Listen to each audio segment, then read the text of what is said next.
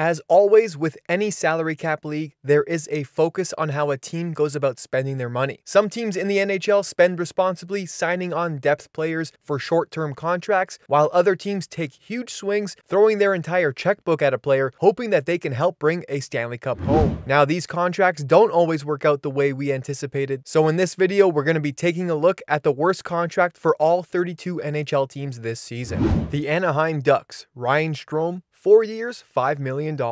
The Anaheim Ducks made a splash in free agency last summer, signing Ryan Strome to a 5-year, $25 million contract as an unrestricted free agent. But his first season with Anaheim could not have been more disappointing. Yes, he did have some points, collecting 41, which tied for 5th on the team, but he also had a plus-minus of -30, ranking the worst on his team. Strome had a fantastic 2021-22 season with the New York Rangers, so hopefully this is just a result of jitters in a new home and a rebuilding team around him. But right now, it's hard to point at any other player for having a worse contract on the team. And while some might argue that John Gibson has the worst contract given his recent play, he's still starting 50 games a season, and it's difficult to pin the blame on him when the defense on the Anaheim team is so poor. It's also just too early to make judgment on a 4-year, $6.25 million deal handed out to Alex Killorn in free agency, although that is also a questionable deal, but for now, Strome's contract is still the worst. The Arizona Coyotes, Lawson Crouse, 4 years, $4.3 million. The Arizona Coyotes general manager Bill Armstrong has been making moves and clearing up cap space since taking over the team. In that process, he managed to trade former captain Oliver Ekman-Larsson to the Vancouver Canucks. Of course, Armstrong has added several bad deals to help the team meet the cap floor, like adding Jacob Voracek, Shea Weber, and Brian Little. But among players the team plans to utilize this season, the Coyotes don't have an obvious bad contract, especially after Clayton Keller managed a point-per-game 37-goal season. But Lawson Crouse's deal sticks out as one that is a little odd. Crouse is a decent player. He's still just 26 years old, and his game may continue to develop. Plus, he's had back-to-back 20-plus goal seasons. But so far throughout his career, he has only ever managed to get 45 points in one single season. Most teams would be happy to have him, sure, but for a 4-year commitment at a solid cap hit when he has yet to really prove himself is not the best deal. The Boston Bruins, Charlie Coyle, 3 years, $5.25 million. After having the greatest regular season of all time, no one is really complaining about bad contracts on the Boston Bruins, but there has to be one. Charlie Coyle's contract is hardly one of the worst in the NHL right now, but on a team that has very few notable bad contracts, it still stands out a bit. Now, although Coyle has put up 40-plus points in the last 2 seasons, he is just a decent middle six player. And at the age of 31, we can see his play regress. A $5.25 million cap hit on a player who isn't really a clear difference maker is the only reason why I think this is the worst contract on the Boston Bruins. The Buffalo Sabres, Jeff Skinner, 4 years, $9 million. Jeff Skinner scored 40 goals in his first season with the Buffalo Sabres, and as a pending unrestricted free agent, the GM Jason Botarelli felt like he had to keep his star winger. But the 8-year, $72 million deal he signed always seemed like a steep price for a player whose career high at the time was 63 points. We did see Skinner have a massive bounce-back season in Buffalo under new head coach Don Granato. His offensive metrics were off the charts as he had 35 goals and 82 points in 79 games played. It was the best season of his career and arguably justified the GM's faith in him. Still on a team with few bad contracts, Skinner's still feels like an overpay. The Calgary Flames, Jonathan Huberdeau, 8 years, $10.5 million. No one could have predicted Jonathan Huberdeau's first season with the Calgary Flames would go so badly. Certainly GM Brad Treliving saw this going a different way when he inked Huberdeau to the richest contract in Calgary Flames history, an 8-year, $84 million monster deal. Now, everyone knew it was a huge swing at the time, but Huberdeau was coming off a 115-point season, and the Flames were desperate for some quality players. Unfortunately, Huberdeau suffered suffered one of the most severe non-injury related regressions in NHL history, seeing his point total more than halved, slashed down to 55 points. Only 15 of those 55 points were goals. Huberdeau ranked 5th on the Flames in points, and the team missed the playoffs just one season after winning the Pacific Division. It was a disastrous outcome for both Huberdeau and the Flames, and the only hope now is that Huberdeau's second season, which will be his first on the new contract, is a return to form so he can bring the Calgary Flames back into the playoffs. The Carolina Hurricanes, Brent Burns, 2 years, $5.28 million. In acquiring Brent Burns in the offseason, the Carolina Hurricanes added a big defenseman with a bigger personality. But they also brought in a big contract and clearly the worst of the books on such a cap-conscious team. Burns still produces points and had a fantastic season in Carolina, but at 38 years old, his best days are certainly behind him. Some might point to Jesperi Kotkaniemi's long contract and low point total as an option, but he is a highly valuable defensive forward and is just 22 years old. Although Burns still has value in the league, his is definitely the worst contract. The Chicago Blackhawks, Seth Jones, 7 years, $9.5 million. The Chicago Blackhawks' decision to sell the farm and acquire Seth Jones when they did was a very risky move. Their choice to immediately give him an 8-year, $76 million contract extension was outright confusing. And now that they're in the middle of a rebuild where Jones is one of 2 non-rookies with a contract that extends beyond the 2023-24 season, it is undeniable that Jones's extension was a huge mistake. It's not that he's a bad player. His stats actually graded him as a plus defender last season, but he is not worth that contract on any team. Now, the Blackhawks are fully in their Connor Bedard era and are unlikely to compete for the next few years in the league. But as for Jones, he will still be around during Connor Bedard's prime, and by then, his large contract will certainly be an issue for the team.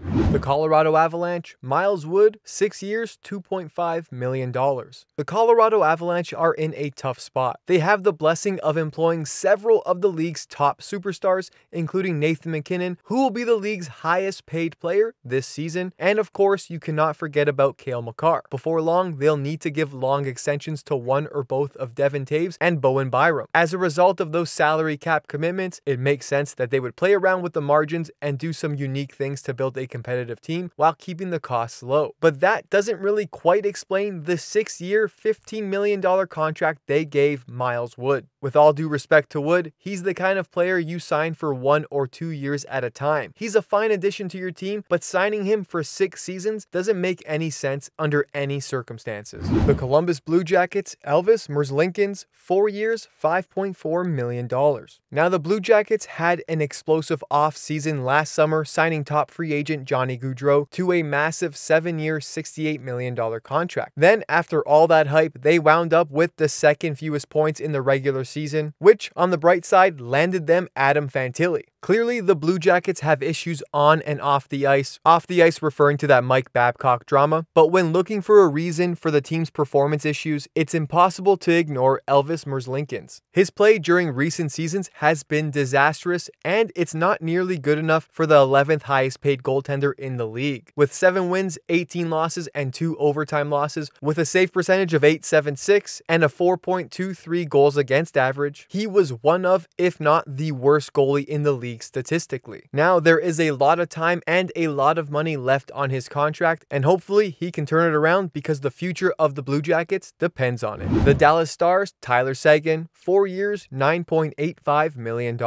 It is not often that a player is publicly called out by his team's front office for poor performance, but Dallas Stars captain Jamie Benn and teammate Tyler Seguin have suffered the fate at least twice in their career. In 2018, the team CEO said, "What nobody says is what is completely obvious to me. We are getting terrible play from our top 2 players. If Benn and Seguin don't lead, we will not be successful." Then history repeated itself when the owner reiterated that notion in 2022. He said, "When you sign contracts, you have to earn that." The 2 guys are taking 1/4 of the cap space on the team, and both of them aren't producing enough. I expect them to step up and get better. In the 2022-23 season, Benn answered the bell, returning to form as a star player with 33 goals and 78 points in his second consecutive 82-game season. As for Tyler Seguin, well, he remained fairly mediocre with 50 points in 79 games. It was a decent season, but was only good for 6th in points among start players. It's simply not good enough for a player making so much money, especially when he's locked in for 4 more years. The Detroit Red Wings, Ben Chiarot, 3 years, $4.75 million. Now, there are a bunch of bad contracts on the books for the Red Wings, which is sad to say because they are a team to have yet to find success in recent years. It's difficult to choose the worst out of the bunch. So let's focus in on Ben Chiarot. His performance has been disastrous, and it's only 1 year into his 4-year deal. This is another one of those deals that most knew was a bad idea when they signed. Chiarot was not a significant enough difference maker for a rebuilding team to make him a big part of their defense. And now they're reaping the consequences of impulsive free agent spending. It's hard to say what GM Steve Yzerman has planned for this team, but this contract is definitely weighing them down. The Edmonton Oilers, Evander Kane, 3 years, $5.125 million. Now, Evander Kane may have had off-ice issues, but being alongside Connor McDavid, it's hard not to produce points. Initially, this gamble on Evander Kane paid off tremendously. He scored 22 goals and 39 points in his half season with the team and added 13 goals in 15 playoff games. The team quickly signed Kane for a 4-year, $20.5 million extension, probably thinking they were getting a bargain on a huge asset because of his prior reputation. But it has not panned out so far for Evander Kane. In the last season, he managed to only play in 41 games, scoring 16 goals and had a -4. Now, if he had a healthy season, could Kane bounce back? Absolutely. But it's hard to call this contract extension a success so far. The Florida Panthers, Sergei Bobrovsky, 3 years, $10 million.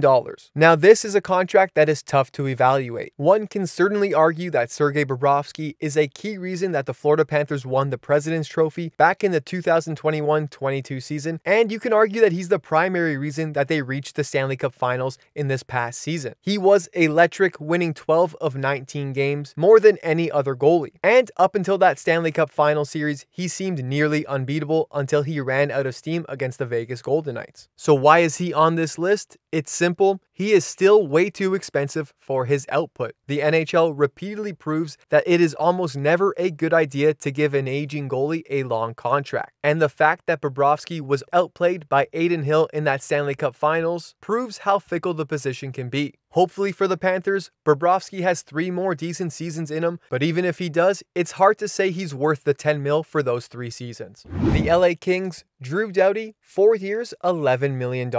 Now, no one is questioning Drew Doughty's career contributions to the LA Kings, but at this point in his career, he is not producing anywhere near what he should for someone who carries a cap hit tied for 8th highest in the league and 2nd highest among defensemen. Drew Doughty still logs over 25 minutes per game, which is among the highest numbers in the league. And yes, he still produces points, but his point share, which measures a player's contribution to his team's place in the standings, is down in the 5 to 6 range from career highs in the double digits for 3 consecutive seasons. Now, those numbers are not terrible, they just aren't elite. And an $11 million cap hit is far too high for anyone who is no longer elite. As the Kings continue to evolve into a competitive team again, Doughty's contract can be a roadblock for the years to come. The Minnesota Wild, Frederick Gaudreau, 5 years, $2.1 million. Now, in many ways, the worst contracts on the Minnesota Wild are still the twin contracts given to Zach Parise and Ryan Suter in July of 2012. Though GM Bill Guerin finally took the plunge and bought out both players, those contracts will haunt them for years to come, especially between the 2022 and 2025 season, when they carry combined dead cap hits of roughly $12.6 million and $14.6 million that will effectively cripple the team in free agency, the trade market, and contract extension talks. But looking past contract buyouts, the far worst active contract on this team is the newly signed Frederick Gaudreau, who signed a 5-year, $10.5 million contract in April. It's not that Gaudreau has been a bad player for the Wild. In fact, he reached a career-high 19-goal mark in the 2022-23 season shortly before signing this contract. The contract is just a bit of a head-scratcher. A 5-year commitment to a 30-year-old player really feels out of place. In fact, Guerin is probably trying to solve his cap dilemma by signing a long-term contract to a lower cap hit. It's just worth questioning whether Gaudreau was the right player for that commitment. Either way, the commitment was made, and Gaudreau will be a Wild player through to the 2028-29 NHL season. The Montreal Canadiens, Josh Anderson, 4 years, $5.5 million. Unfortunately for the Canadiens, they have a number of contenders to make this list. They can bury the massive contract of Carey Price on the LTIR for as long as they need to, and then there's Nick Suzuki, but you have to bet that Suzuki will have a bright future ahead of him. The same cannot be said for Josh Anderson, who is entering his 4th season of a 7-year, $38.5 million contract he signed with the Canadiens in 2020. Montreal signed him just days after acquiring him from the Blue Jackets, and they received criticism for giving him such a long, expensive contract to a player who has only 1 season of over 30 points in his career. After 3 seasons with the Canadiens, this gamble clearly has not paid off. Anderson continues to struggle to stay healthy and has managed only 88 points in his first 3 seasons with the team. Now, the Canadiens are in a rebuild, but Anderson's contract may still be on the books when Montreal is once again ready to compete. The Nashville Predators, Ryan McDonagh, 3 years, $6.75 million.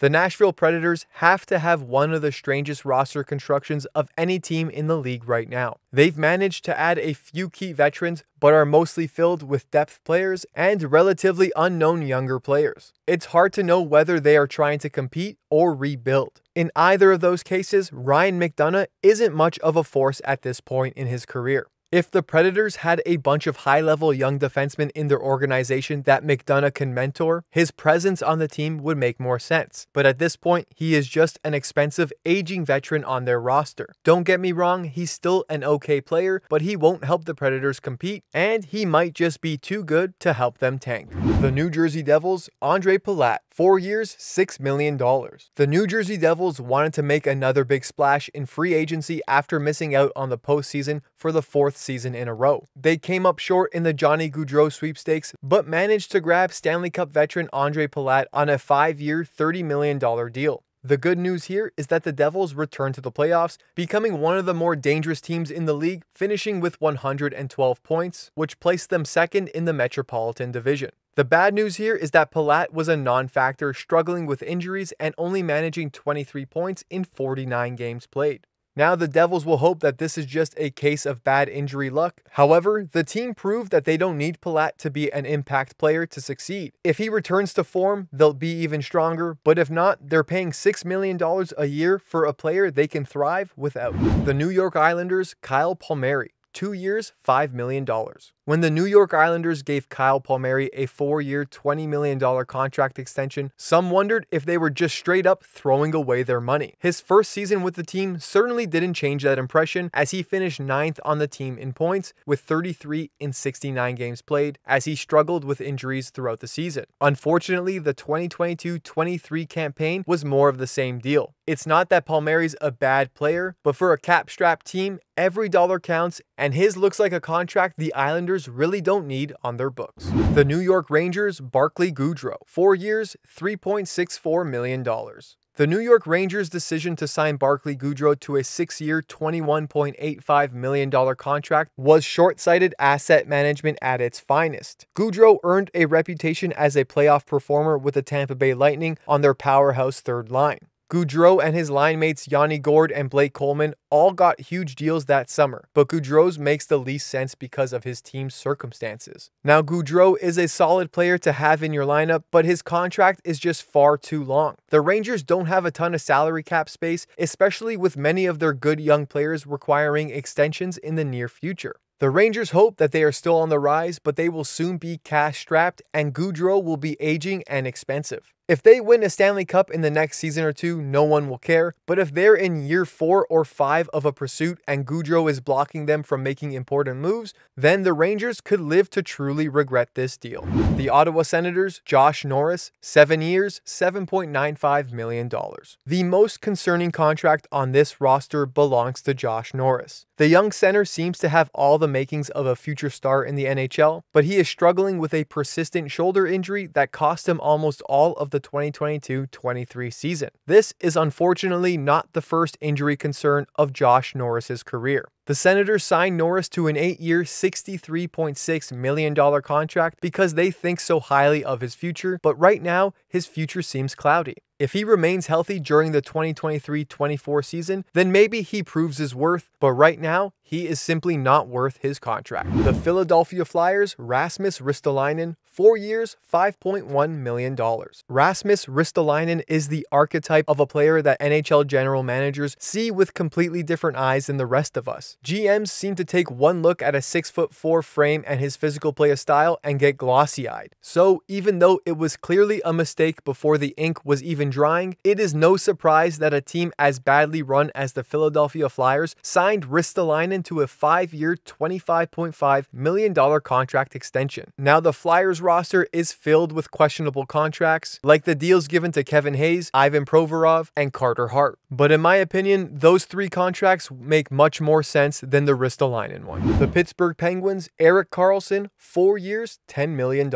How can the reigning Norris Trophy winner and the offseason's biggest trade acquisition be the worst contract on his new team? Because despite his recent success, Karlsson has one of the worst contracts in the league right now. Sure, this may be controversial, and yes, he did have 101 points in the 2022-23 season, but he is the highest paid defenseman in the NHL, and Karlsson can simply not play effective defense anymore. He has had a great career and just collected his 3rd Norris Trophy. He's a future Hall of Fame inductee. However, he allowed the 4th most expected goals against and the 5th most high danger chances against at 5-on-5 last season. Despite scoring 101 points, he still managed to be a -26. The Penguins have an arguable strategy of collecting some of the best veterans in the league and running it back one more time. Newly installed GM Kyle Dubas clearly saw something he liked in Karlsson, but Karlsson has a lot of wear and tear on him, and there is no question that this is not a contract anyone really wants on their roster. The San Jose Sharks, Marc-Edouard Vlasic, 3 years, $7 million. GM Mike Grier did the nearly unthinkable in offloading Karlsson without sacrificing major future pieces, but he's still got a ton of work to do if he wants to unbury the Sharks from the numerous bad contracts of his predecessors. Vlasic's 3 years at $7 million is a lot better than the $11.5 million they owed Karlsson for 4 more seasons, but it is still way too much for a non-impact player. Vlasic has been a good defenseman throughout his career, but now he is well past his prime, and it looks like the Sharks have a lot of pain to go through before his contract expires. The Seattle Kraken, Philipp Grubauer, 4 years, $5.9 million. Do not let the fact that the Seattle Kraken made the playoffs in just their 2nd season in the NHL distract you from the fact that Philipp Grubauer has been a horrendously bad goaltender through those 2 seasons. When the Kraken signed the Vezina Trophy finalist Grubauer to a 6-year, $35.4 million contract, it seemed like a total win. Unfortunately, Grubauer has gone from being one of the best goaltenders in the league to being one of the worst. The Kraken have a fairly strong defense, but Grubauer has managed back-to-back seasons with a sub-900 save percentage. His 2022-23 campaign was a mild improvement on the season prior, but it is still not good enough to justify his making a $5.9 million. With a top goalie, the Kraken would be a serious contender, but until they get that goalie, Grubauer will likely be holding this team back. The St. Louis Blues, Colton Parayko, 7 years, $8.5 million. When the St. Louis Blues signed Colton Parayko to an 8-year, $52 million contract extension after an injury-plagued season, they were gambling that they were buying a discount on maybe the most explosive position in the league. GM Doug Armstrong saw the deals given to Zach Werenski and Seth Jones and must have thought $6.5 million per season was a bargain for someone they thought would have been the centerpiece of their defense. Unfortunately, Parayko has not been the centerpiece, or if he is, he isn't producing enough. The Blues' identity has transformed. Once built on stout defense, they are now a high-octane offense whose blue line struggles to keep up at times. Parayko is no longer the shutdown D-man he once was, and he does not produce offense like the top best blue liners in the league, which makes him insufficient as a true #1 defender. The Tampa Bay Lightning, Mikhail Sergachev, 8 years, $8.5 million. A team that has been to 3 consecutive Stanley Cup finals obviously is doing something right, so keeping that in mind, it is hard to pick a bad contract on this roster, especially after they traded away McDonough to the Predators in 2022. However, Mikhail Sergachev's 8-year contract extension is a little concerning. No one is denying that he is a great young player, but he is inconsistent and hasn't quite proven that he is going to be a truly elite player. For a team that is usually very careful with contracts and typically gets a pretty steep discount to keep players, the $8.5 million a year the Lightning gave Sergachev seems to be at the very top of the range for a player with his pedigree. The Toronto Maple Leafs, John Tavares, 2 years, $11 million. There is no question that John Tavares remains a very good NHL centerman, but he carries the 7th highest cap hit in the NHL right now. The narrative for signing the hometown kid, who was the most coveted free agent in recent memory, was obvious, and Tavares currently has 274 points in 280 games played for the Maple Leafs. The problem with Tavares' contract is his circumstances. The deal undoubtedly drove up the value and the temperature in negotiations with Austin Matthews, Mitch Marner, and even William Nylander. And now, Tavares is approaching the end of his prime, likely to decrease in output substantially over the next several seasons. The Maple Leafs just re-signed Matthews to a contract that will make him the richest player in the league, but they'll still need to navigate the final season on Tavares' contract to renew Marner and Nylander. Tavares' deal has haunted the Maple Leafs already, and those unfortunate circumstances are likely to continue. The Vancouver Canucks, Ilya Mikheyev, 3 years, $4.75 million. The Canucks chose to sign Mikheyev as a free agent out of Toronto, giving him a 4-year, $19 million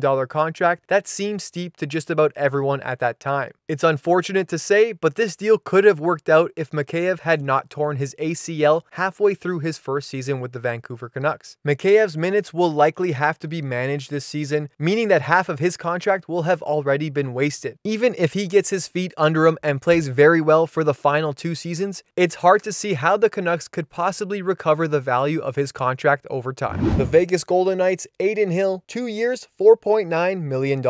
With Hill, the Golden Knights proved that goaltending in the playoffs really does boil down to having the hot hand at the right time. But then they gave him a hefty extension that pays him like a mid-range starting goalie, even though he just started 71 regular season games over the last 3 seasons. You could argue that the Golden Knights were just rewarding a major player in their cup championship. However, this contract extension leaves you scratching your head, as Logan Thompson will most likely be the Vegas Golden Knights' #1 goalie this season. The Washington Capitals, Evgeny Kuznetsov, 2 years, $7.8 million. The Washington Capitals are a team in transition. Under normal circumstances, they might rebuild, but with Alexander Ovechkin so close to breaking Wayne Gretzky's once unbreakable goal record, the franchise's attention has focused to helping him reach that mark. Fortunately for them, most of their contracts also play out along that timeline. Only Dylan Strome, Darcy Kemper, and now Tom Wilson are currently signed beyond the end of Ovechkin's contract after the 2025-26 NHL season. So it's hard to say that any of their contracts are really dreadful based on those facts. The one clear exception is Evgeny Kuznetsov. Kuznetsov was once a terrific young player and a key piece of the Washington core. He led the postseason in points with 32 in the year the Capitals won their Stanley Cup. And even as recent as the 2021-22 season, he was nearly a point-per-game player. However, a series of off-ice issues has strained the relationship between the player and team, and no one values Kuznetsov at $7.8 million a season anymore. Kuznetsov can still be a high-impact player, but to spend $7.8 million on a player who just causes problems is certainly not worth it. The Winnipeg Jets, Neil Pionk, 2 years, $5.875 million. The Winnipeg Jets don't have any truly terrible contracts, but Neil Pionk is not much of a defensive standout, as he's making $5.875 million a season for 2 more seasons. His defensive play in his own end is on the poor side of things, and he just simply does not produce enough offense to justify paying him nearly $6 million for the year. Thanks for watching our videos. Don't forget to leave a like, and if you're new to the channel, hit that subscribe button.